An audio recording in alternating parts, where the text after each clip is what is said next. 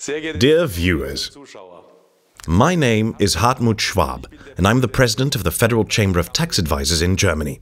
The Federal Chamber of Tax Advisors is the umbrella organization of German tax advisors. Tax advisor, that's a special profession, and it needs special protection. But why? Who benefits from this?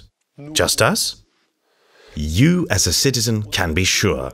In Germany, when it says tax advisor, an actual tax advisor was involved. This is important because the taxpayers rely on the competent advice and support from their tax advisor. This is the advantage for the taxpayers. Your advantage. Our work keeps the state running. Through the work of our profession, the tax revenue is secured. We save the tax administration a great deal of work, thanks to our thorough training and strict professional law. We are a liberal profession. We are a body of the tax administration, which is now legally recognized.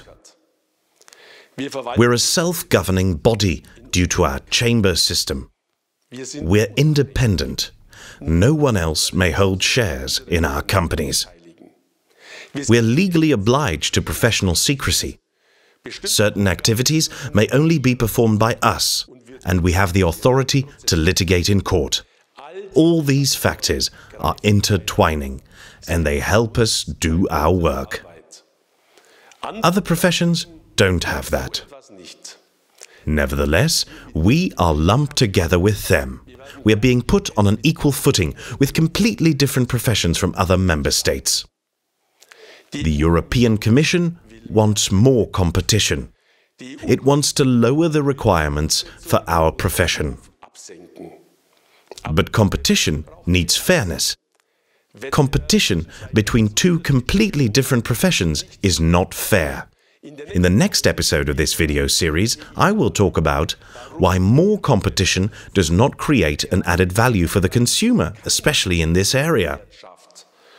And I will also explain what the German specifics are all about. Perhaps you will find here some suggestions to improve, in one way or another, the system in your own country.